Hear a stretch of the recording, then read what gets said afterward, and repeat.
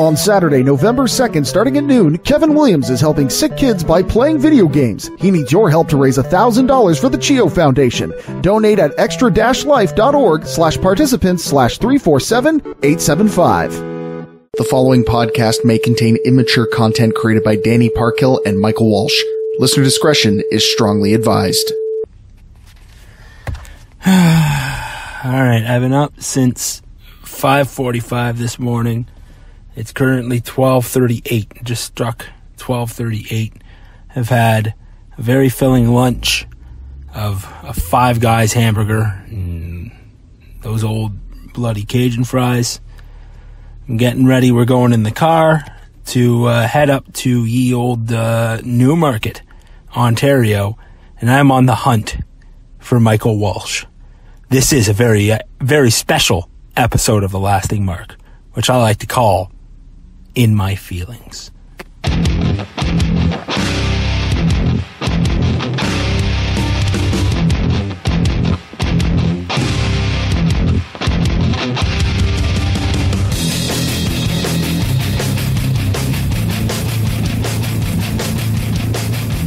What kind of beer did you get? I don't know. Glutenberg. But you would think the gluten-free beer wouldn't be called gluten. It should be like non-glutenberg or nine-glutenberg. I'm pretty sure it's German.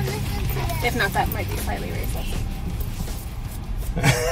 Nine Glutenberg? Nine gluten. Nine gluten, not your tootin'. Actually, I only got 4. Oh, whatever. No, get it? 9? Get it? God. 9? I hate your face. Hey, just so I feel better about myself, say something about pro wrestling. I don't know. Wrestling is fake. Wrestling's not fake! Thank you! I can't believe you're gonna let me hang. Many hours later. Because it's 1 o'clock in the fucking morning. Is it 1 o'clock? It's 1 o'clock in the morning. Suck a mother. I am 11 beers in. Yeah, I'm a solid 8, but I'm also a You're a 2 at best, bud. Suck. This one, oh wait. Oh, you. I nearly shit myself. Oh. This last one is a 9.5. That's true. Alcohol. Oh, that stinks. You're a horrible that human. Stinks. This is why we usually have a good 2,000 kilometers between us when we do this. What are you? I don't know. You're the stupidest motherfucker I've ever met. I don't know math. This is the most special edition of the Lasting Mark that I could ever possibly think of. I am currently sitting at Michael Walsh's beautiful home here in Newmarket, Ontario. We just had, Michael and his beautiful wife, Lauren, who I love more and more every day, just hosted a wonderful, what's it called? Not homecoming. I was about to say homecoming. It's like, we're not vitamin C. As we go on, we remember. That's still not homecoming. That's graduation. I don't know. But they just hosted a beautiful housewarming party. Myself and my beautiful wife Stephanie were part of the attendees. If you're, for whatever, listening to this after meeting myself and Stephanie this fine evening, thank you so much. Michael, you have some good friends, sir. I do. I know some good people. You know, because you're a piece of shit. I am. So how I met so many good people is it's crazy. Yeah, really, this is not going to be fun to edit whatsoever. We're 2 minutes in, and we're all probably double digits in terms of swears. The beer doesn't help. I'm 11 beers deep. I cannot be held responsible for my actions. I should have gotten a new beer before I did this. And I not only am 11 beers deep, it's 1 o'clock in the morning. I have to work at 9 a.m. So here's my thing. I'm so this is a stiff beer. I have no sympathy for you, as Scott Steiner would say. I've known. You were the one who scheduled this. You didn't think about, hey, I gotta, well, no, I blame my assistant manager. I blame my parents. Because that went and booked the weekend off, and I was stupid enough to approve the weekend for getting that. So it's still your fault, is what I'm hearing. It's still my fault. You didn't have to approve the weekend. No. They said, hey, well, I'm taking this weekend off. However, if you didn't realize or you could get more than one assistant because you work in a large scale. I cannot afford more than one assistant. Do you control the finances? I have a budget. Who put you in control of finances? Stupid people. Yeah, well, anyways, we should say that I'm so happy to say this because it's the first time I've said it in like 6 weeks. I am not Danny Parkhill. Oh, shit. I didn't even think of a... Oh, shit. What was the one I thought of? Oh, God. I'm not Michael Walsh. All right. Is this the first time we've done the last thing, It's the first long we've done it in person. Holy shit, brother. Yeah, we have done this. This is now like 78 episodes, and we've never sat in a room together and done this. So yeah, here we go. Aha. Love you, brother. All right, so eventually, at some point in time, we'll talk about wrestling. But I'm just happy to be back on the show. Thank you so much for having some patience with me and letting me take some time off. Are you officially back now? Because I have plans. Well, slowly. I mean, there might still be a week or two here and there. That's how I take. Yeah, slowly. Well, whatever. I have backup plans in case... everyone's those backup plans may have to come, but soon enough I'll be back full time. I promise you that. There's just a lot of going on in my life, and I got to do stuff and things. Stuff and things. Yeah. Okay. I put the things in the stuff, and I stuff the things in the stuff. Okay, Joan F., man. But I'm happy to be back, or else I wouldn't. If I wasn't raring to be back, there's no way I'd be doing it at 1 o'clock in the morning. That's true. Half in the bag.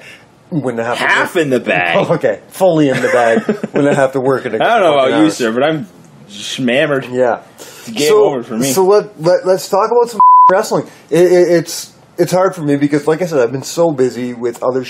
I have been paying attention to wrestling. I have a semi already. And the wrestling I have been paying attention to be perfectly honest, is not WWE.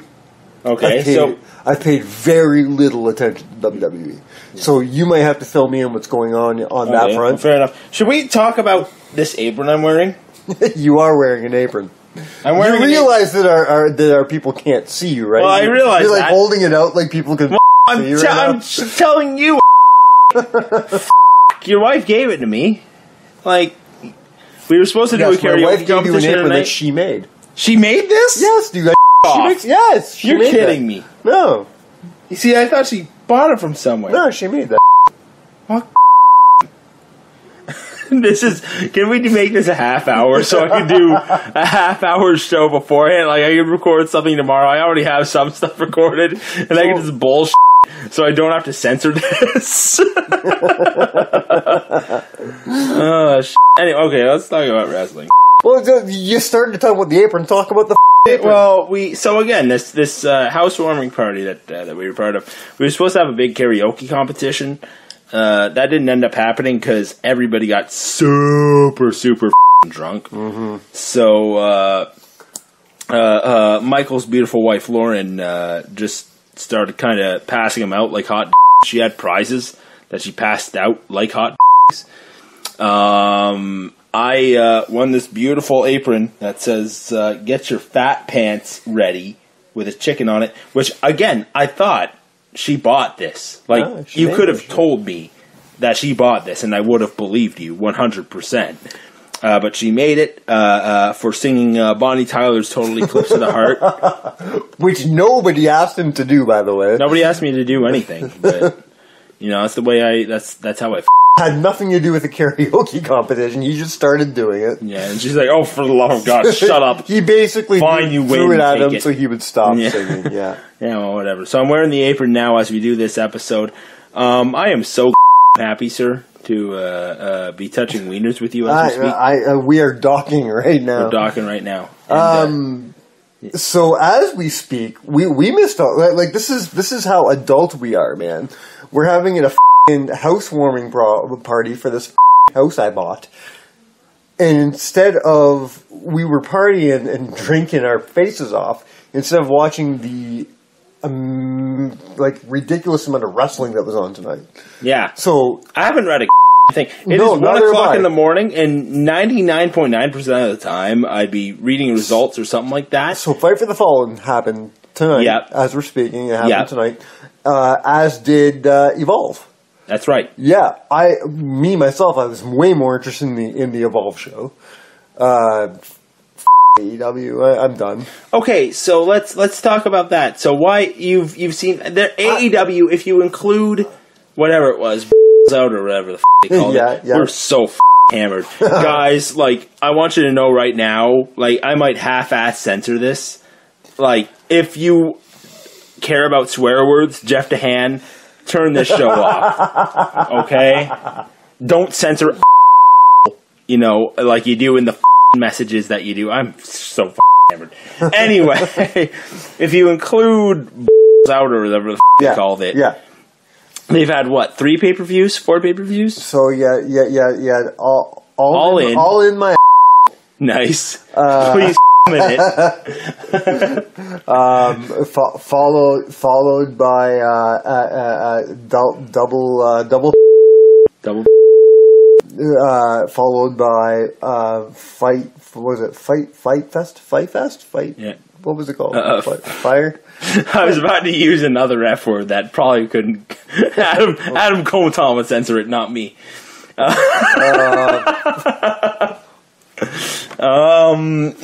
do we call it? It was Fight Fest or Fight Mosquitoes. Jesus Fight Christ. Fest or something. And then tonight was Fight for the Fallen. So that's 4 shows now. Yeah, okay. Okay. So why are you done with them so soon? Because I have not seen a show that has blown me away. All In was good. They've had 4 f***ing shows, and you've seen 3 of them. Yeah, and they have done nothing to impress me. Quit being a You've seen 3 shows. Shh. Oh, sorry. My fault. Oh, okay. Oh, you're being the librarian. I see what you're doing here. Because that's the f***ing most over gimmick they have right now is a f***ing librarian. Okay, I'll give you... Okay, first of all, you're wrong. The most over gimmick they have is a guy named John Moxley.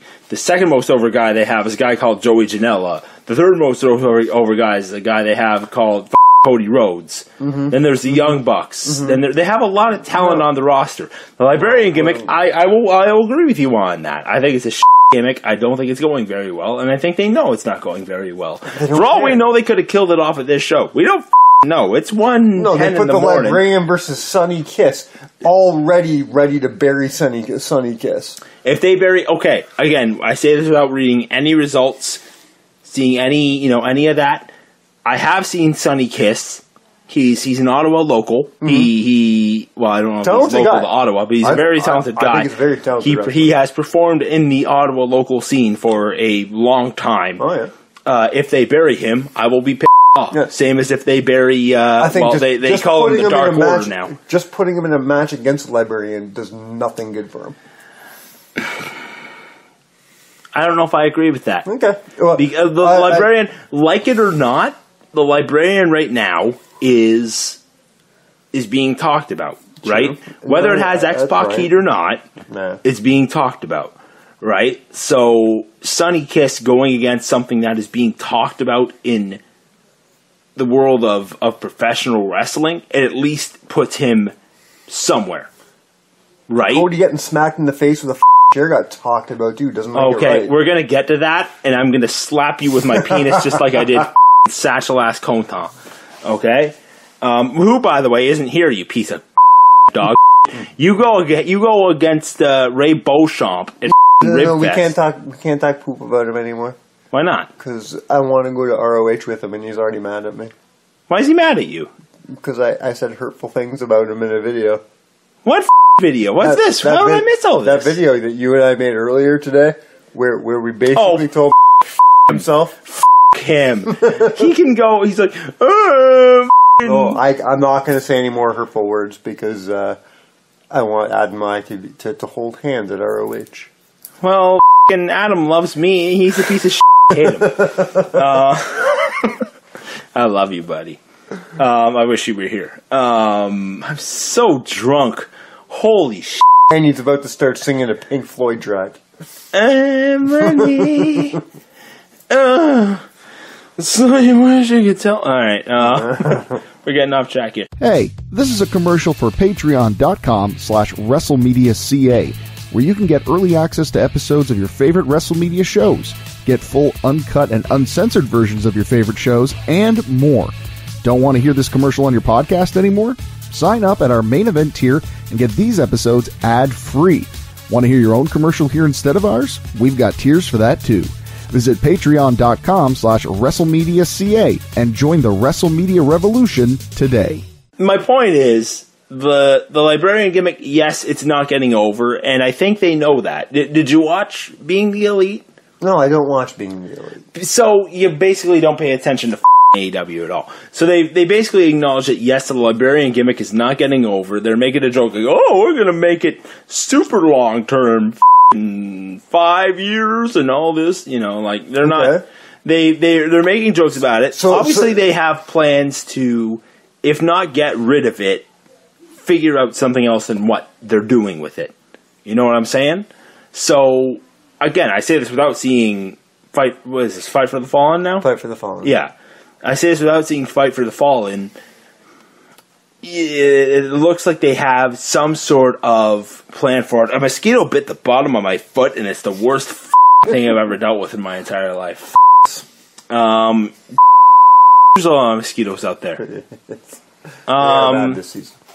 Anyway, it could be worse. They could be like putting Sunny Kiss against the mosquitoes in your backyard with your They would bury Sunny Kiss. For sure. For mosquitoes. Sure. Yeah. They buried me today. They bit the out of me. I'm itchy as a mother. Anyways, I exaggerate. I say I'm done. I'm not done. I'm still going to watch Fight for the Fallen. I am going to watch All Out, All In, whatever the next out, whatever the show's called. My Georgian. Whatever I will watch them, but all I'm saying is I have seen very little so far to make me want to keep watching. Yes, have there been a few good matches? I enjoyed the Rhodes Brothers match. Yeah. Was it the best thing I've seen this year? Not by far. The Moxley Janela match. Best thing I've seen in AEW. Best thing I've seen in wrestling this year? No. Best thing I've seen Joey Janela do this year? No. It was good, but it's not enough to keep me on. And don't get me started on the Rhodes Allen match. Everyone's talking like it was this masterpiece match. It wasn't. There was no one's talking about that. No, there's a lot of people talking about how great that spot was where Darby Allin fell backwards under the apron. So number one, that spot was stupid. Yes, it was. Darby Allin, he didn't 1,000,000%. But if you talk to Contant, he'll say, "Oh, the chair shot is so bad," without talking about that spot where he did the coffin drop off the top rope. No, that drop was that spot was just as stupid. You're so full of. How am I stupid? You're so full of. That spot was just as bad as the chair. No, I disagree entirely. The coffin drop. Okay, you're saying the coffin drop spot, right? Where Darby Allin came off the top. Yeah, I am saying that spot was bad. That was bad. Yeah. The chair shot was as bad as that spot, is what you're saying? Yeah. You're full of. Why not? You're full of. When was the last time somebody got up from falling in the ring apron and killed his wife? Okay, and I said clearly you didn't listen to the show last week. Did you listen to the show last week? No, because you're. I'm working 14 hours and I have to go to sleep at 9 o'clock because my are in my stomach. All of that is true. No, Contant and I talked last week about this. Being 1,000,000% honest with you, the chair shot to me, not a big deal. One chair shot, once in a while. And I know you feel like that, and I respect the fact that you feel like that, but you're not going to change my mind thinking that it is an outdated move that it has no place in today's wrestling. I disagree. I'm sorry. I know you do, but I think that There's no when you're in a position like AEW is in. Name me a wrestling match right now that you can say, "Oh, that was good," but it could have used a stiff chair shot to the face. Well, I mean, name one that could have used it, or one that did use it and made it better. Because I can tell you one of the latter right now. Go ahead. Shawn Michaels versus Undertaker, 2 times. Number 1 on Raw. Are we talking about SummerSlam? Nope, we're talking about Raw. I think it was the week after SummerSlam. Although that chair shot at SummerSlam is fantastic as well. And at Bad Blood, Hell in a Cell. Did it need to be unprotected? I think it helped. So especially the one on Raw. That chair shot looked vicious, and they showed it on replays for years because it was so vicious. Long before, it made the storyline because it was Shawn Michaels hitting Undertaker with an unprotected chair shot, and it was so vicious. We're like, look at what Shawn Michaels did to Undertaker. No wonder he's going to kill him in Hell in a Cell and Bad Blood. So making one storyline better makes years and years now of concussion research. Here's the problem. You and Contant both brought up the same person, and that's Chris Benoit. Chris Benoit, his CTE was not caused by chair shots. His CTE was caused by landing on the side of his head. It was taken by concussions. Yes, not because of chair shots, because he did the diving headbutt every night. So unprotected chair shots don't cause concussions, is what you're saying? I'm not saying unprotected chair shots don't cause concussions. I'm saying not every unprotected chair shot causes concussions. And I'm saying a lot of people, a lot of workers understand what they are doing, especially in today's day and age. With the way that CTE is viewed now, every worker has to decide for themselves. No. Whether it is something that they are willing to risk or not. Absolutely not. So me as an employer, when I hire somebody, I have the right to say, okay, I don't trust you using a knife, so I'm not putting you on the prep area today. No, that's bull. That's a different thing. You cannot compare. You're saying it's up to the worker. It's not up to the worker, it's up to the employer. Vince McMahon has all the right to say, I do not want my employees taking unprotected chair shots. Okay, no, all right, so we're talking about, you're right about that. That's fine. What I'm saying, we're talking about 2 different things here. So Vince, you're absolutely right. Okay. Vince McMahon is well within his rights to say, I don't want any of my employees taking unprotected chair shots because it's TT. That's totally 100% fine. What I'm talking about is, in the course of a storyline, right? I'm not talking about every single match, and you know me, I'm a hardcore mark, I'm a deathmatch mark. I get you. Every once in a while, if the worker, right, say that rule didn't exist in WWE, right? Say Vince McMahon is like, okay, you know what, chair shots, do whatever the you want, right? Pile drivers, do whatever the you want. Feel free to kind of promo that isn't scripted, right? It is up to the worker themselves, if they want to put themselves in that position to be a part of an angle or to take a chair shot like that could potentially, maybe not. But most likely. Okay, you.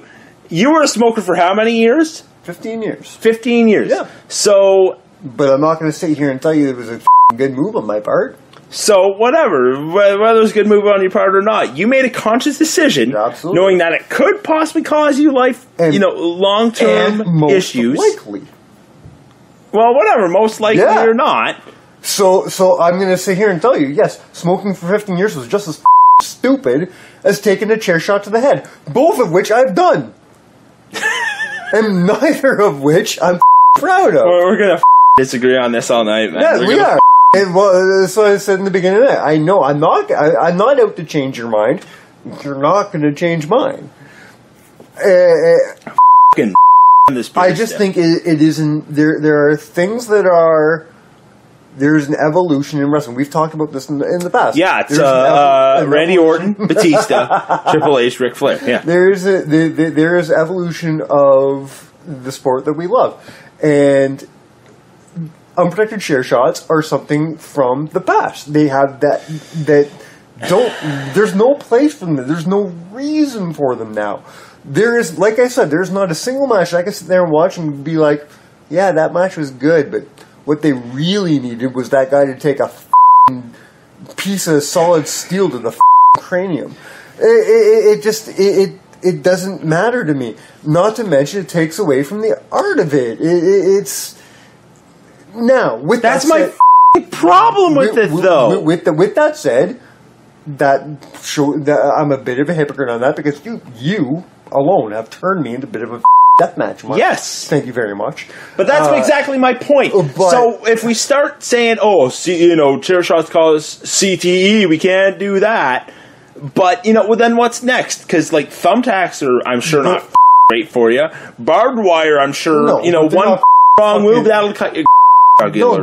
Right. But I'm just saying, there's a time and a place. Chair shots. That's what I'm saying, though. There is a time and a place. I'm not saying every single match someone needs to take a chair shot. I'm saying every once in a while. Cody didn't need to take that chair shot. That had nothing to do with anything. I do think it was a little early in the feud to do that, but that's a booking decision, not a chair shot decision. They did it for one reason and one reason only. It's for marks like us to be sitting here talking about it at 1 o'clock. And guess what? Having the beer. It worked 100%. Guaranteed, they're sitting at home going,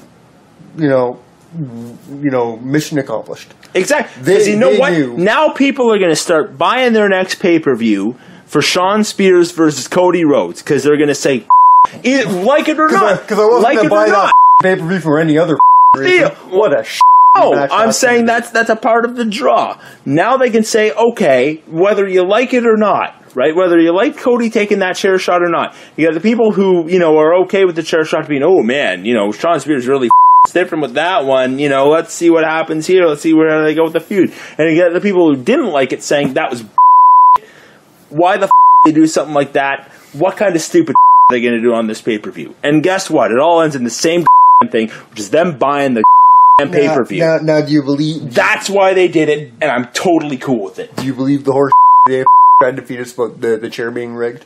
Yeah, that's bull. That I don't believe. I do feel that was them trying to be like, I'm sorry to all the feminists who believe that, pro wrestling is, fake. You. I'm sorry. That was. I don't know what feminists have to do with any of this shit. Oh. Well, no, I more meant like there are people who were like, we're gonna ban AEW because of a chair shot. Sweetheart, what time is it? 9:02. What day is it? Sunday. This thing is due. This turkey's due tomorrow morning to Satchel Ass. Is that Adam Conta? Yeah, it is. Satchel Ass Adam Conta. Yeah. The man who will take my Oh. Yes. Well, that's exciting. A little slimmer and trimmer. Listen, I'm going to be straight up with you guys. This podcast is a doozy to edit because Mike and I swear so very much. So we're going to cut it. How many beers did you have before you recorded that little puppy? Between me and Mike? No, just you. I remember 9.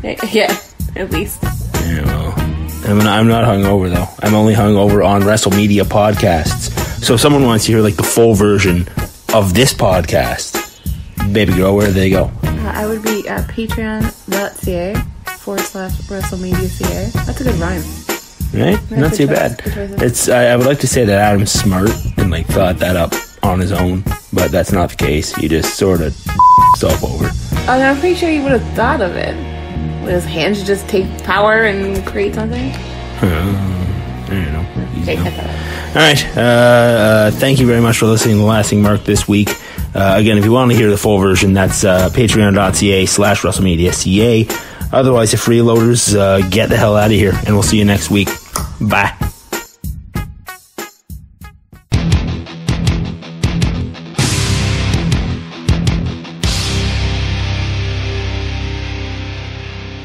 This has been a presentation of WrestleMedia, where everything is wrestling and wrestling is everything. Here's what you're missing out on right now over at patreon.com/WrestleMedia.ca. Well, I couldn't get tickets to SummerSlam. Well, I knew that. I couldn't get tickets to TakeOver. I didn't know that. I thought you did. So, I mean, it's like, why am I going? I go down to ROH. Yeah. I'd come down and hang out, but you guys are going to be gone all I didn't know you. We all got tickets to NXT. I didn't know you didn't get it. No. Well, I didn't know it. Suck it. Well, Want more? Sign up now at patreon.com/WrestleMedia.ca.